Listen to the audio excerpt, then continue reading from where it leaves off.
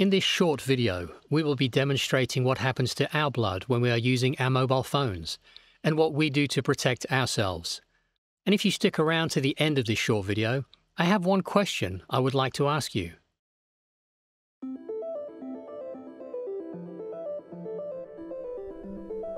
In this video, we will look at what live blood analysis is and the impact the Photonic Square had on this analysis. Live blood analysis is a screening test that allows for the observation of the various components of a blood sample and can help to determine the functionality of the blood system. Human blood is composed of 45% cellular components, namely red and white blood cells and platelets, and 55% plasma. Blood has many functions, including transporting oxygen, regulating body temperature, and supporting the immune system. The condition of our blood directly correlates to the state of our health and can be a reflection of diet, lifestyle, and environmental factors. During the live blood analysis test, a pinprick needle is used to extract a drop of blood from the tip of the test subject's finger. The sample is placed directly onto a glass slide and examined immediately under a microscope of up to 1,000 times magnification. The sample is illuminated in a way that makes even the tiniest details visible. Analysing the blood in this way allows for the various components and function of the blood to be observed as they exist in the body.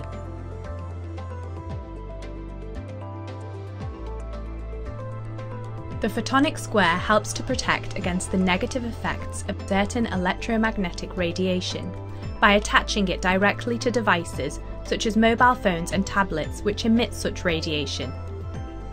So we tested the square against the use of a mobile phone and tablet using live blood analysis. Firstly, to see if the radiation emitted from such devices did indeed affect the blood, and then to see if attaching the Photonic Square to the devices had any impact on the results. In this study, an initial sample was taken from the test subject. The subject's food and fluid intake had been monitored and no mobile phone had been used prior to testing.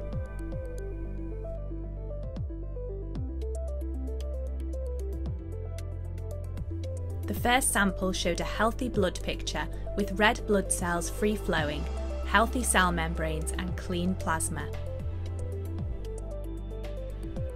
30 minutes later, a 20-minute mobile phone call was made by the test subject, with the phone placed directly to the ear. 10 minutes later, a second blood sample was taken.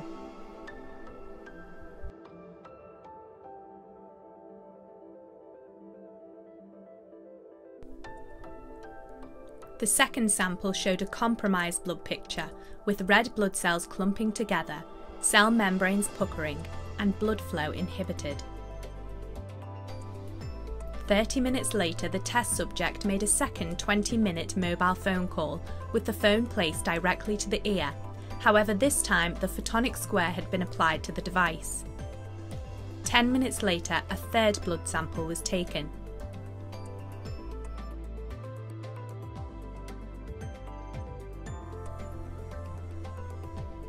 The third sample showed an improved blood picture with healthy round red blood cells, improved cell membranes and restored blood flow.